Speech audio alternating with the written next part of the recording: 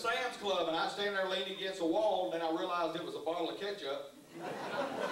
He come wheeling up there with a box of laundry detergent, 4 foot high, 3 foot wide laundry detergent. I said, Elmer, what you going to do with all that detergent? He said, I'm going to wash my dog in it.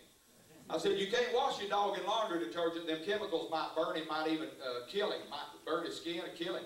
He said, I don't care, it's cheap, I'm going to wash him in it.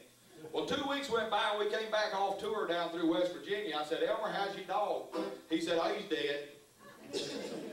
I said, I told you not to wash him with that laundry detergent. Them chemicals might burn his skin, might even kill him. He said, Johnny, I don't believe the laundry detergent's what killed him. He said, I believe it was the spin cycle.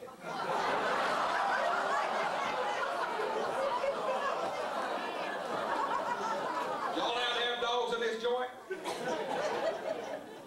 I love my dog. He's old now and he falls when I ride him. My dog drinks out of the toilet. Do y'all have trouble with your dog drinking out of the toilet? I got on to him the other day. I said, how come you drinking out of the toilet? He looked at me and said, how come you go to the bathroom in my water bowl? I got me 3 little puppies now, though. Thunder, Lightning, and Liberace. See, Thunder, he's the loudest puppy, and Lightning, he's the fastest puppy, and Liberace, he's the pianist. Alright, fellas, sometimes these ladies want a little something, and it's hard for us to get it for them, but here's a song about it. My lady wanted something, and here's how I got it for her. Since all her friends have got one, my girl wants one too. A knee-length fuzzy fur coat ain't nothing else gonna do. She said she looked real classy and make me proud of her. If I just break down and buy her fur. Well, that put me to thinking, how am I going to swing that kind of deal? Lord knows I can't afford it, and I'm too afraid to steal. But the problem finally solved itself like a bolt out of the blue. It jumped right out in front of me on Highway 92. That big old German Shepherd dog, my truck he didn't see. Lord, he's up in dog heaven, but his hide belongs to me. Well, for 2 weeks in the basement, I worked hard late every night.